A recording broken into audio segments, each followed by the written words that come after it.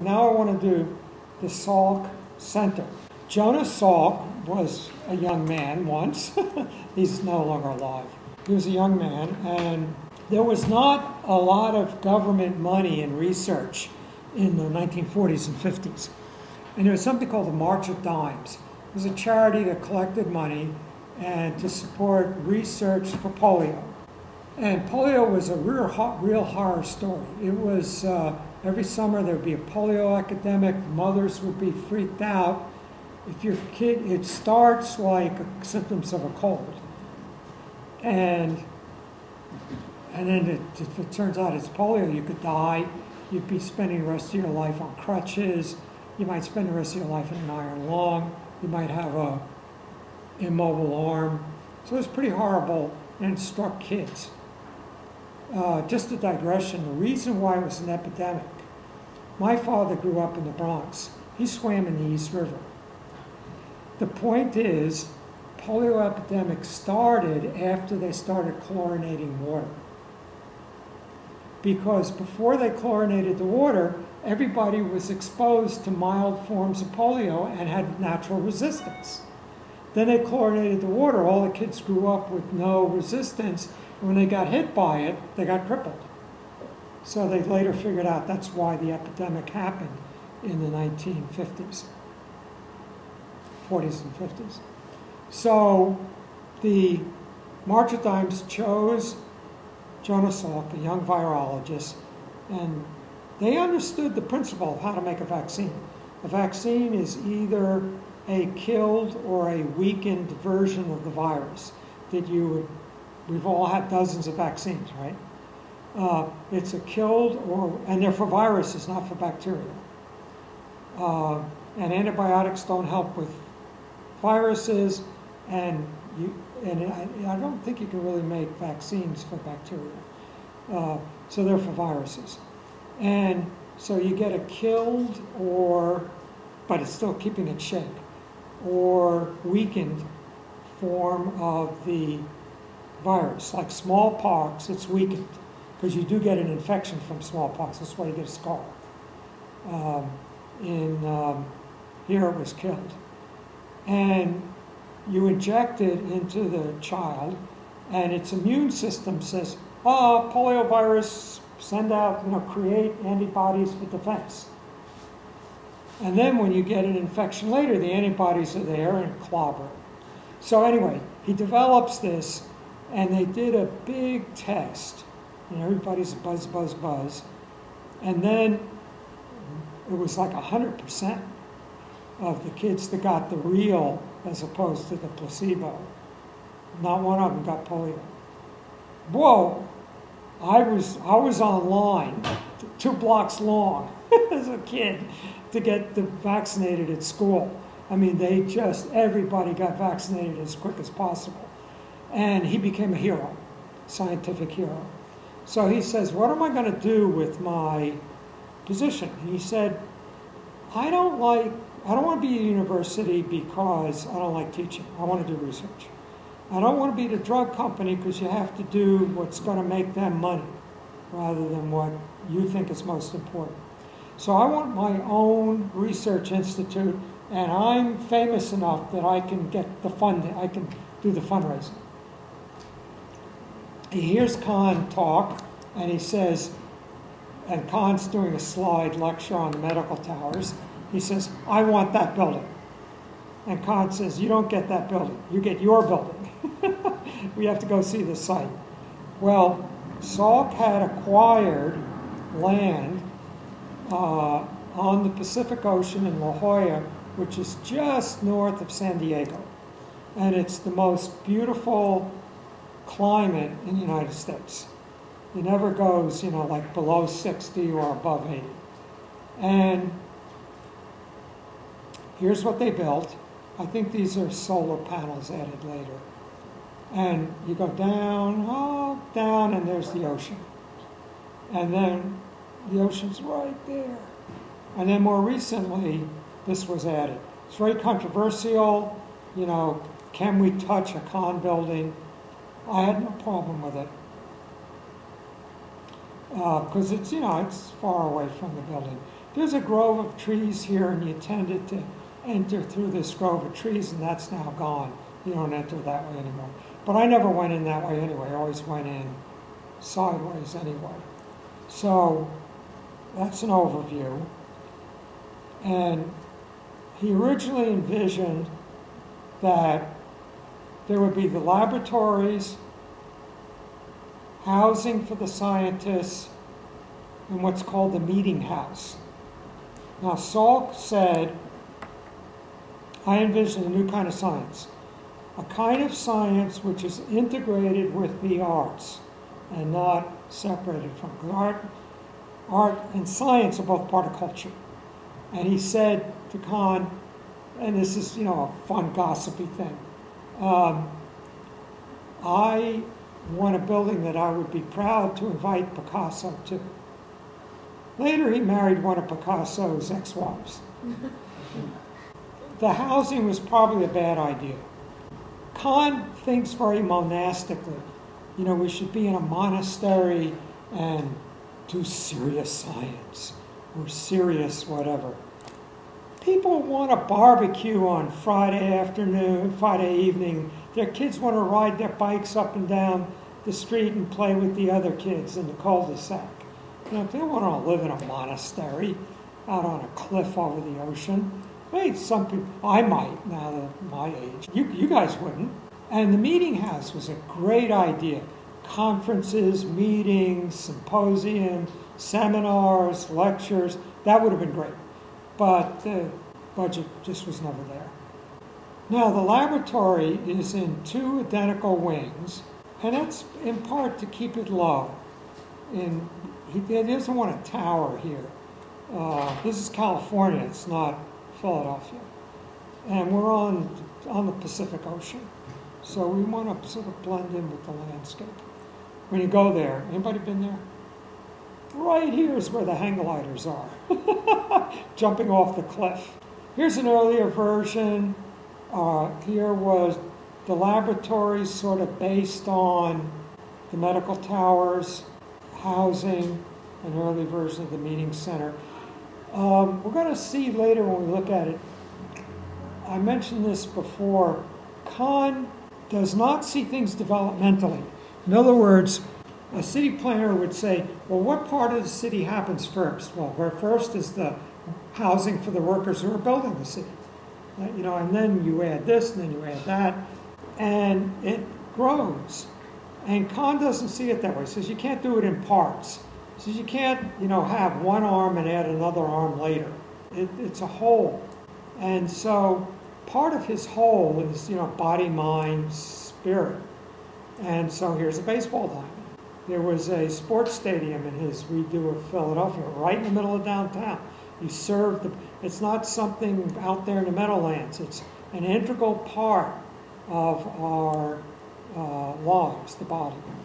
So here's an almost final version. Here's the artist's housing. Here's the meeting house. The water would be right about here. And here there's 2 wings, and there are 2 of these. So there's 4 wings. And at the last minute, we're just about to start construction, Kahn calls up Salk. He says, I don't think 2 wings is right, because you're going to have the A team and the B team. Oh, which one are you in? Oh, you're in the one with the losers. Oh, we're in the one that got the Nobel Prize. So it just creates a psychology. And Salk agreed, and so they made it twice as tall, but only one set of those. Now they're still in 2 parts, but those 2 parts are unified by the courtyard. They're all on the same courtyard, rather than having another one of these over here. Now here's how it works. We have alternating lab floor, mechanical floor, lab floor, mechanical, lab mechanical, lab mechanical, lab mechanical. Now what he does is he's got columns here, and then he spans across with big verandales. Can anybody tell me what a verandale is? A verandale is a truss without diagonals. So the structure works somewhat differently. That's an engineer's problem. But basically, a big truss, but there are no diagonals. These verandales, or trusses, are so deep that, and he puts a floor over here and a ceiling here, that you can walk around in here. And this is where the mechanical goes. So threaded through these holes are all the water pipes, air ducts, everything you need. So if you have a desk here and you say, I need chilled water right here, the engineers go up in here, run the pipes, and drop it right down through the ceiling from above your desk. This building is also, more than 50 years old and totally up to date, because all they have to do is rip out all the mechanical and put in new. And because the mechanical is going to go out of date. We always, the compressors break down, they get better and more efficient. You need new kinds of stuff. You don't have to tear down the building to change them. Now, these Varandales, here's the column, cantilever out beyond the column. And that makes a walkway here. So the glass wall of the lab is here, and there's an outside walkway. Oh, there was one more criticism of the medical towers, and that is I showed you the centers for the lab desks and the perimeters for going to the window to work on your notes in the light. Well, the lab desk just went right up to the windows. You're always short on space. So that disappeared quick. So this is totally separate structures for the scientists' offices. So the lab cannot encroach on the scientist's space. So you go out of the lab, up a half a flight, and into your office here. And you got to be pretty special to get an office. There's a limited number.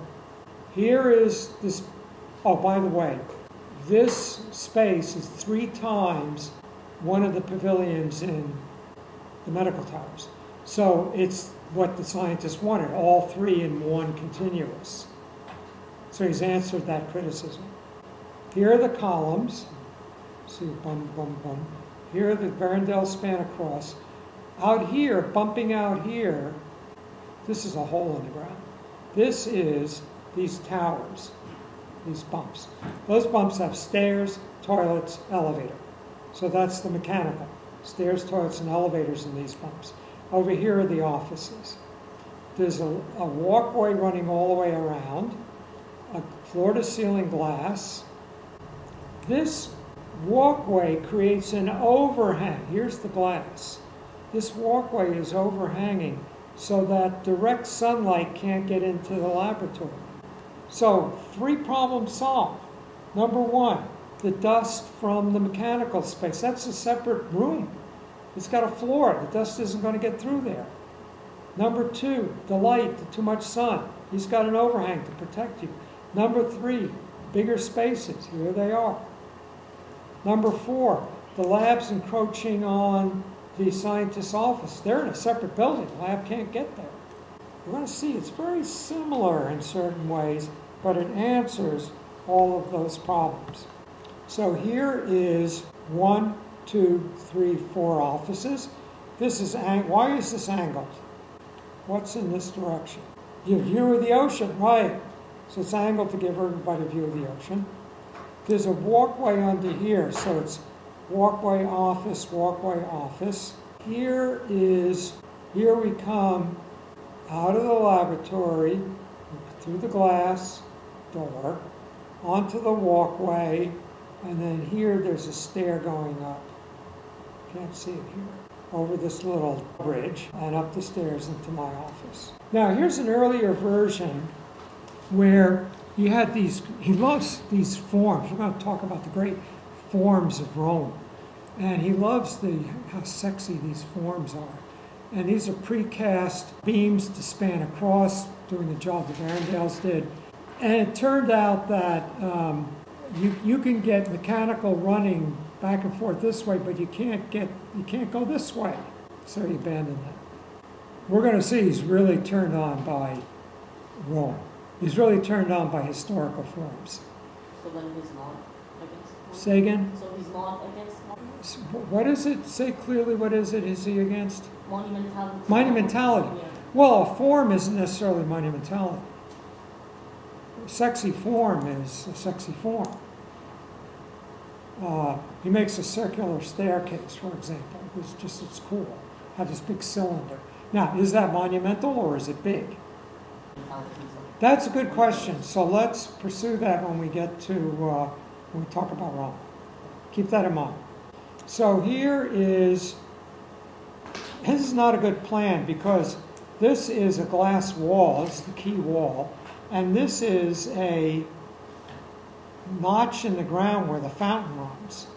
And so, I happen to know the building, but if you don't, what's what? Like this is the tower, this is a light well.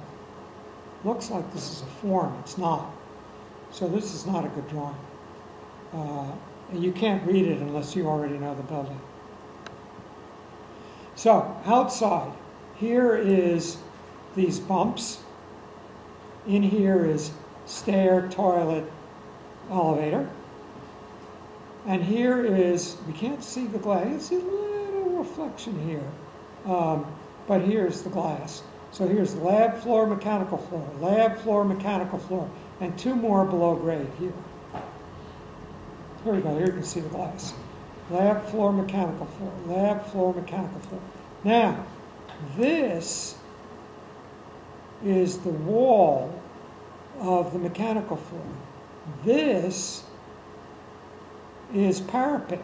This is the railing, solid railing, for the walkway. And he puts a notch here, and a notch here, and a notch here, and a notch here. Just see those notches. To tell you that, so you can see the daylight beyond there. Tell you this is not. Now Frank Lloyd Wright had something similar, and he makes it all one wall the same. Where does Frank Lloyd Wright do that? Where we've got part of the wall is parapet and part is covering the mechanical space. This looks like it's all one thing, this parapet wall. But from here to, if you see somebody standing there, their feet are not down here. Their feet are up here. So from here to here, half of this is covering the space for the AC. The other half is parapet wall. Let's get another, here we go. So here you can see the vents for the AC. They run all along here. And so there's AC ducts in here. And then, so what Kahn would do is put a notch down as long as it's parapet and then solid below. So he tells you which is which. Wright is interested in integration. Kahn is interested in articulation, showing that this is this, that is that. Here? Yeah. Probably to get light in the staircase.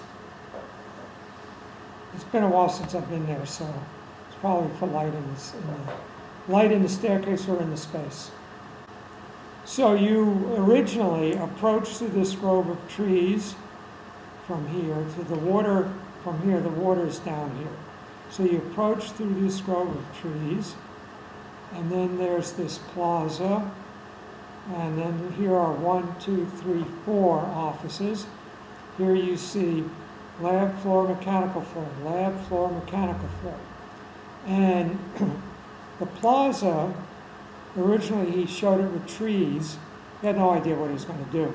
So he invited the Mexican landscape architect Barragan to do the plaza. Barragan came and said, just leave it. Put paving down and leave it. No trees. It's a cathedral without a ceiling. Where the plaza reflects the sky. So he has a fountain here with a band of water running down, then this big elaborate fountains down here.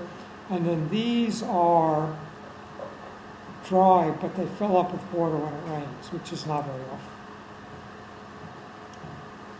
One of the architects who worked on it is Carlos Enrique Volnrath, Argentinian, and he looks at it and says, what were we thinking with these benches? It's like it cuts off the building. You know, sometimes you make a mistake. So these are the offices. Here we see them. Now, this is all poured in place exposed concrete. He wouldn't want to do that. He does, but not very often in the Northeast. Here you can do it because it never freezes. So the problem with concrete is water's going to get in there, freeze, expand, crack the concrete, chip the concrete. Never goes below 60 degrees in Hawaii. It's not going to freeze.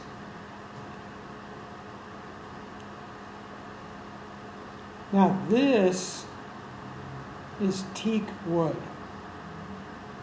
Teak is supposed to be indestructible. So you make anybody ever been on a boat that has a teak wood deck? When you have teak wood on the deck of a boat, you don't even varnish it because the teak is tougher than varnish. It's so tough. And it, you know, on a boat standing up to salt water, we're going to see there's a problem. So it looks beautiful, the light teak here. And each of these is 1, 2, 3, 4 offices. And then you can walk through here.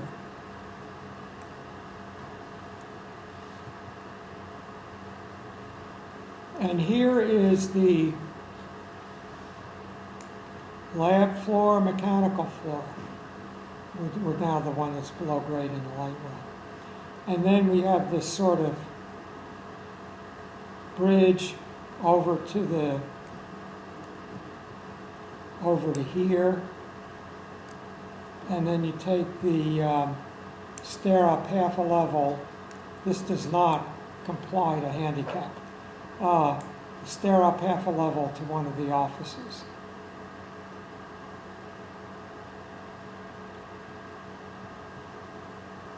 So here we are in a lab. Fortunately, I got there before they were all filled up. I've never seen this picture anywhere else, but I got one. When I was there, one of the labs was empty. Floor-to-ceiling glass. Here we are on the walkway, seeing the floor-to-ceiling glass. Here's the walkway above, overhang protecting it from the sun. And we can say that the glass is mies and the concrete is corbeau. So mies, corbeau, he wraps corbeau around mies. Is the way somebody put it once. Now here we are in the mechanical floor, and it's just solid with spaghetti. It's just filled with all the mechanical equipment. And if you have to change some of that, you don't, the engineer doesn't have to, you know, put a ladder on the scientist's desk and climb up and work up there. They work, you're down there, the scientist is down here, the engineer's up here, and you don't have to know what either or the other is doing. So here's the plaza, referred to as a cathedral without a ceiling, a band of water running down. Now, in Hinduism, there's a notion of what's called the 5 sheaths that make up the self. The outer sheath is the body. And the body is dead meat. And, you know, you can buy a steak in the grocery store. Next sheath is breath. And so the body's alive. But my cat's alive. Next sheath is human consciousness, which, you know, my cat doesn't have human consciousness. It just goes on. It's affectionate, but usually on hunting instincts. Play with me. I want to chase something. And then the next sheath is the spirit. Egyptian mummies were buried in 5 layers of sarcophagi. So if we look at Kahn's building, first we have those little towers on the outside with the stairs, toilets, and elevators addressing the body. Then we have the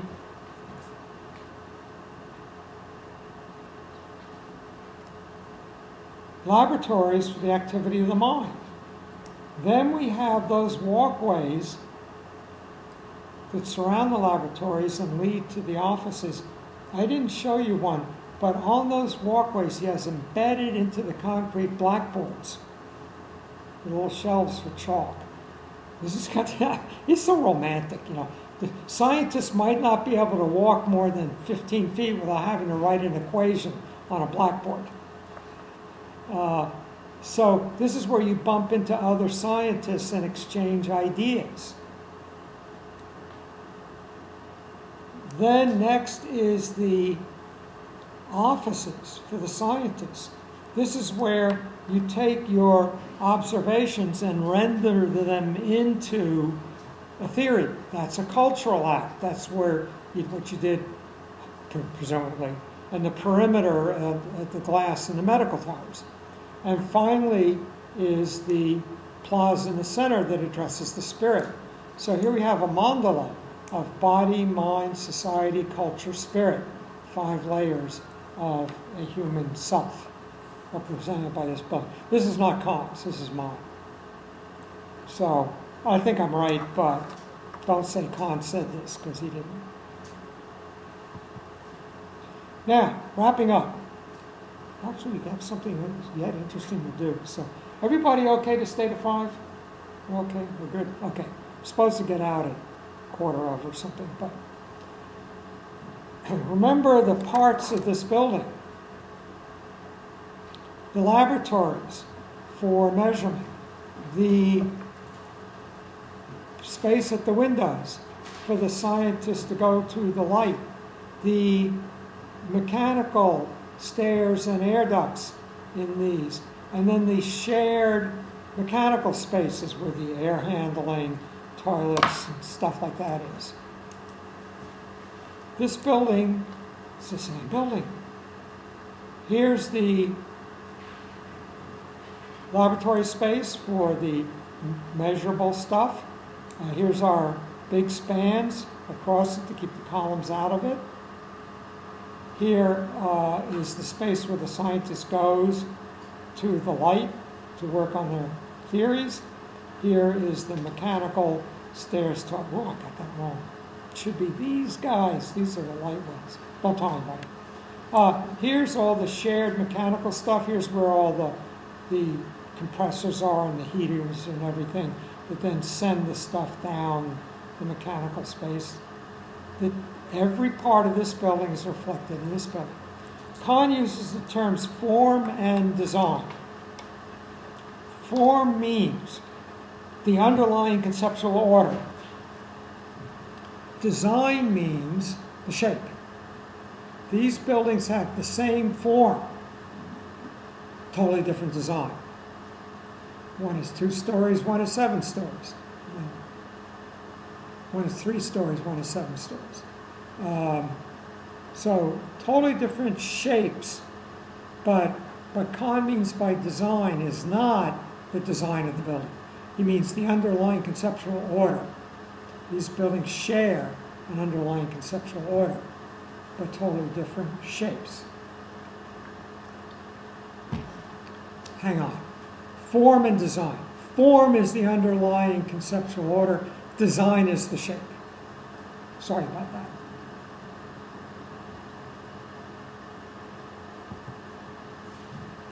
So here's among Kahn types the greatest never built building of modern architecture, the Salk Meeting House.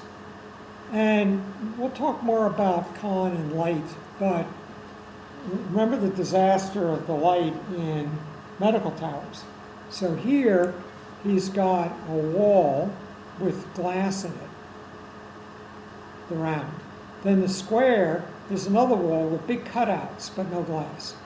So the light comes in, bounces back and forth, and then goes through the glass indirectly. So this is like a light shield and allows a bounce back and forth between the two. And he's playing with forms. Sometimes the outer is square, the inner is round. Sometimes the inner is square, the outer is round. There's no right or wrong. He's just enjoying playing with these great forms. And this is going to have a meeting house, an auditorium, beautiful models of all these things I've built since. There was just a big Kahn exhibit ended a couple of weeks ago in Philadelphia. Traveled the world. And they had in there beautiful models of this. And now, about more than 10 years ago, somebody made computer 3D models of the meeting house and a bunch of, actually several unbuilt Kahn buildings. And I think today this software's got so much better. We thought this looked pretty realistic at the time, but I think today it would look even better.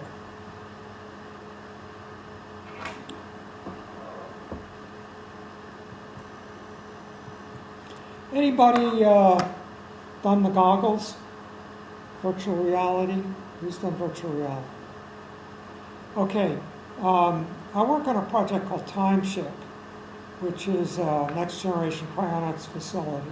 So we have 800 acres in Texas, and we're building multi-million-dollar. Our clients intend to be immortal. It's the hell with this death stuff. They're going to find genetic cause of aging and turn it off. And if they don't make it in time, they'll be frozen. So we're building the research facility and the freezing facility. So we now have the whole building in goggles in virtual reality. We built it in a gaming engine, so you could like move around it, but on the computer screen. But now you can put the goggles on and go walking through the whole thing. But I went to see, what's today, Tuesday, 2 days ago. No, yesterday, Monday. I went to see a movie, Phantom Thread, and it's in Kips Bay, 2nd Avenue and 32nd Street. And the whole lobby is virtual reality gaming center. So you want to come in for 10 minutes and shoot robots? So anyway, this guy created Kahn's unbuilt buildings, stills in a book. But now, I don't know if anyone's done it yet, but sooner or later someone will do it so you can walk around the buildings. Now, one more thing. Buildings won't last forever. One of the buildings we'll see shortly is Exeter. It's had a major renovation. I spent a day with the engineers. But here, they're just starting on Salk. These guys are all in bad shape. And then you get a what to do about it. If you're into automobiles, people wanted to make them as perfect as possible. Like I had a 1955 Cadillac Eldorado convertible. But if you have a 1938 Packard, one of the great cars. And so the temptation is to make everything super perfect and this beautiful paint and everything. But then there is a feeling that's called over-restoration. The paint you put on there shouldn't be any better than they had in 1938. This is not a 2018 car, it's a 1938 car. And then what's really valuable now, it gets 2-3 times as much money, is a car that's in decent shape that's never been restored. So it's totally original paint. If you have the original, I immediately replaced my tires. I'm not riding on bias ply tires. I need radial tires, so the car will stop. But if you have original tires, original paint, in good shape, people love that. So what to do? Do we want to rip out the teak and put in new teak that looks like this, or do we clean up this teak? And so there are people working on that. And so restoration is a really big field. Now I'm going to spend just a few minutes to help you think about what this means. So everybody knows this building. Centre Pompidou, or Pompidou Center, Piano and Rogers. Right when it got finished, Rogers came here and talked about it. So it's in Paris, competition, they won, and it was initially very controversial, and people hated it, and now it's, they get 3 million tourists a year just riding the escalator. But it is a bitch to keep up, because look at all the stuff you have to keep repainting. But people make a comparison to what in terms of its being a beloved building? The Eiffel Tower. The Eiffel Tower was hated when it was built. What are they sticking this raw iron frame in the middle of the city for? This is Paris. And now it's, you know, the symbol of Paris. So, this side is the mechanical. The other side is the tubes, horizontal escalator taking you up. Most of the people just go up here and look at the view of Paris from here. They don't even go in. Museum. And then, I don't know what they are, but the blue, red, and green color coding tells you whether it's air, water, intake, outtake, whatever the mechanical is. But you can imagine what a bitch it is to paint this stuff. So here's the other side, and people just love riding up this thing. Now, this is a walkway. It's hanging outside the building. Here's the columns, and then the trusses cantilever out, carry the walkway. Sound familiar? Here we are inside. No ceiling underneath, but giant trusses spanning huge spans from column to column, open flexible space. So, column, truss, cantilevering out, containing the mechanical or the walkway. So, column, span, column, cantilevering out, holding up the mechanical, cantilevering out, holding up the walkway. I don't want to take anything away from Piano Rogers, but what we have here is Salk in steel. Same building, but in steel. Doesn't have the offices. Here's another view. Column, huge span, cantilever out, and holding up the walkways. So, this building was pretty exciting during construction. Everybody, well, the architects in the world were following it. So here's our vertical columns. Here's our truss. This is called a gerbelet.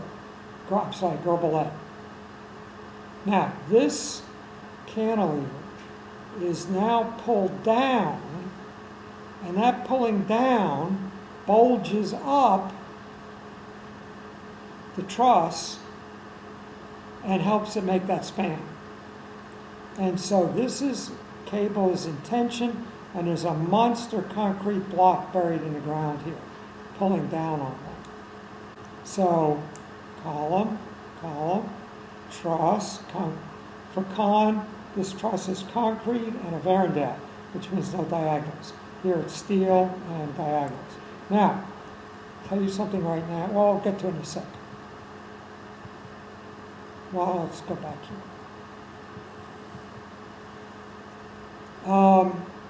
What's your nagging structures or mechanical teacher going to complain about in this picture? Where's your fireproofing? This is not the structure. There's structures inside there Then there's an outer sheath, and there's water in between. And the water won't put out the fire, but the water will carry the heat of the fire away. And it needs a certain hour rating. In other words, eventually this will overheat and collapse, but it'll take 4 hours. So that's how long it takes to get everybody out of the building. So you need a certain hour fire rating. It's got to be X hours, whatever's considered necessary to get people out of that building. So this does have their own fireproof, but they wanted to keep it looking sexy. They wanted to see steel and not a bunch of sprayed on mineral fiber. So here is the truss coming in. Trusses were made in Germany, no French contractor bid, and here is the gerbilette, the hinge here, and then pulled down. It's like assembling a giant Lego block or erector. Here they had to close the streets at night to bring in, because of the size of the beams, the trusses. And they quick painted over the German company's logos. Because the French wouldn't get teed off.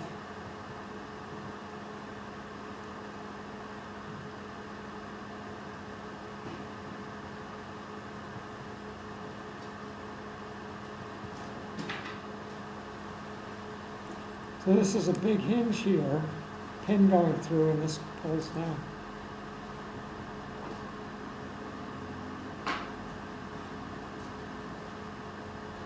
There it is. So we can see on the side, column, truss, column, cantilevering out, containing all the mechanical, cantilevering out, holding the walkways. And here's people taking the ride up, just for the view over Paris. It's Notre Dame.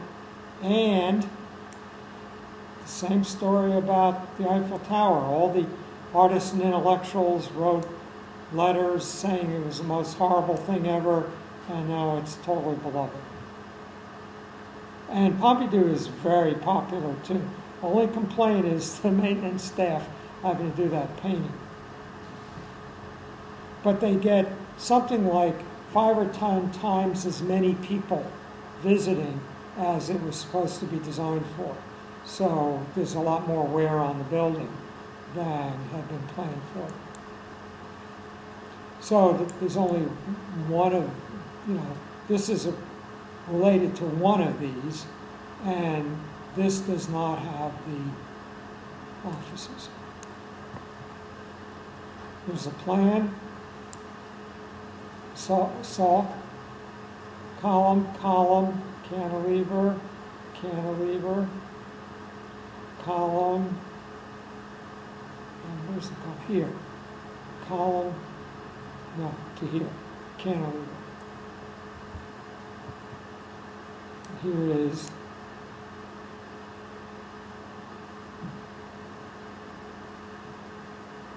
Column, span across, cantilever out. Column, span across, cantilever out. And then this does not have these guys. Okay, any questions? Someone get the lights, please.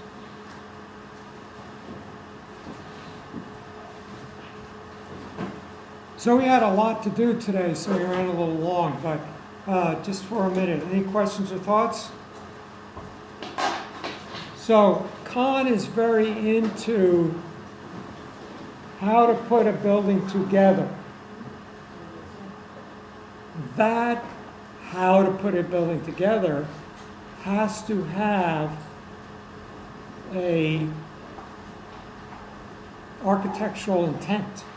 In other words, he has a philosophical point. His philosophy is expressed in how the building's put together. So how the building's put together isn't just, we're doing it efficiently for engineering reasons to make it cheaper. These aren't cheaper. He's doing it, the aesthetic expression comes from how he puts the building together. Now, what does he mean by aesthetic expression? We'll be getting to that. But to say, I'm going to make, you know, Maya was a very big computer rendering program 20 years ago. And everybody was, and it's Hollywood software, Hollywood special effects software. So everybody made these buildings. Then you found an engineer who maybe not, could figure out how to make it stand up. Well, how it stands, it's like saying, I've got this great idea. Could you do the words? Let's do a novel. I've got this idea. Maybe you could do the easy part, stick the words in. No, the words is the novel. You make your novel through the words. You make your building not through, you know, some software effect. You make your building through how it's put together. And how it's put together has to be saying something, otherwise you're just an engineer making warehouses. So that's what we'll talk about as we go forward with Kahn. See you next week.